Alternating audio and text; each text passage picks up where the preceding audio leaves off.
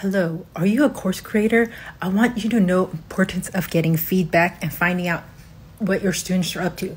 So I told my student, I said, you know what? I was thinking about just getting rid of the Zara module and only teaching Amazon because I've had students make $20,000 a month on Amazon and not as much feedback about Zara. And so this student said she actually used the money to invest in other things, pay bills, treat her family, bought some things, and it's a huge success for her. So this feedback makes me feel like, okay, I tested this course, my students got results, and then some students still were struggling. So then I had a Be on the Lookout monthly group, and they pay $99 a month, and I pick out specific items I pick out for them.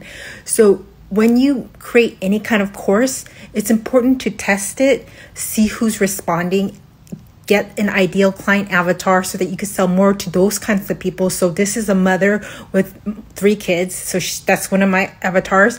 And then to see that she's getting results and for me to share the results so more people are interested. So my course is in the bio. It's called How to Sell Zara, H&M.